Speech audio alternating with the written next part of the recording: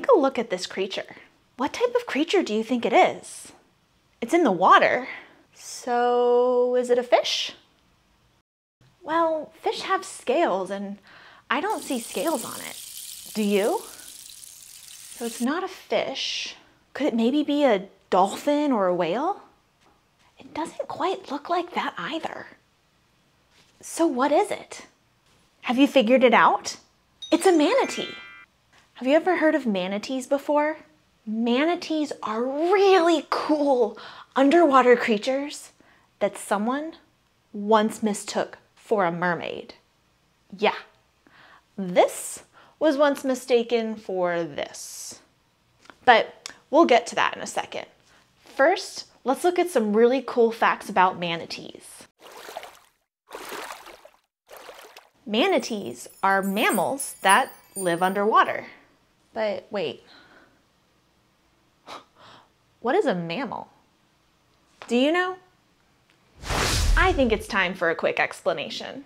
Mammals are warm-blooded animals that breathe air, have a backbone, and grow hair at some point in their life.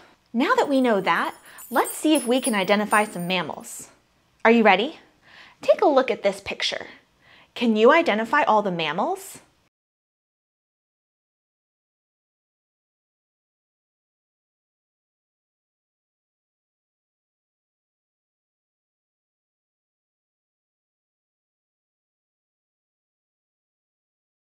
Okay, did you figure it out? Let's circle all the mammals. A cat, a whale, and a human are all examples of mammals. Did you get it right? Did you know that humans and manatees are both mammals? Since manatees are mammals, they need a way to breathe air even though they spend 100% of their life underwater. They get air by just kind of going to the surface when they need air and letting their nose above the water so they can breathe in and out. Now here's something really cool though. Manatees can hold their breath for up to 20 minutes. Now, they don't do this all the time. Normally they just wait every few minutes. But if they need to, then they can hold their breath for up to 20 minutes, which is not something we can do. Like, just please don't try. But manatees can, which is pretty cool. There are 3 species of manatee. Yeah, there are different types of manatees. The Amazonian manatee, the West African manatee, and the West Indian manatee. They are found from Florida to Brazil, and in the coastal regions and rivers of Western Africa from Senegal to Angola.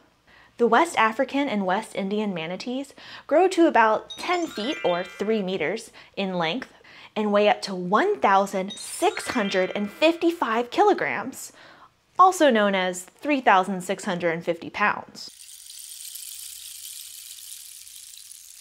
That's almost equal to the weight of 27 humans. One manatee can weigh as much as 27 humans. I know. Manatees have stiff whiskers on their face that help them eat and sense the environment around them. These whiskers are made up of long and short hairs known as vibrissae. The long ones work like our hands to help them grasp food, which is cool in and of itself. But the short hairs, now those are really cool. Can you guess what manatees use the short hairs for? Do manatees use their short whiskers to 1.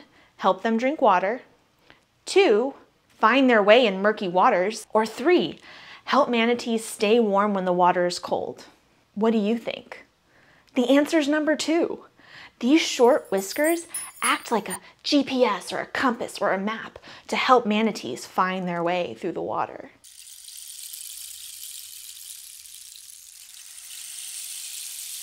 That's really cool. Manatees are also known as sea cows. Now here's the interesting thing about that fact. When I first learned it, I thought that manatees would be called sea cows because they kind of look like a cow. I mean, if you squint your eyes and kind of forget about the fact that cows have 4 legs, you can kind of see it, right? Well, it turns out that Manatees don't get their name because of how they look. Manatees are known as sea cows because of the amount of seagrass that they eat. They eat so much seagrass. In fact, they can eat seagrass for up to 8 hours a day. Just imagine if you had to spend all the hours you would spend in school just eating. It's a long time.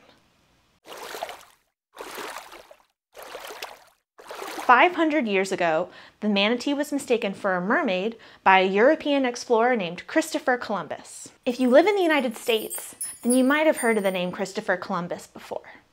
He's often credited as being one of the first Europeans to land in North and South America. Most people aren't quite sure how it is that Columbus managed to mistake a manatee for a mermaid.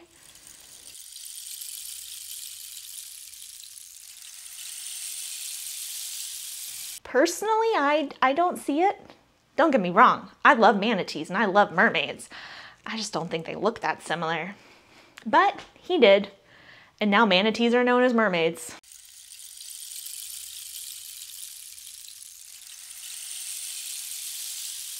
So what do you think? Do manatees look more like mermaids or sea cows? I'll let you decide, and I'll see you next time.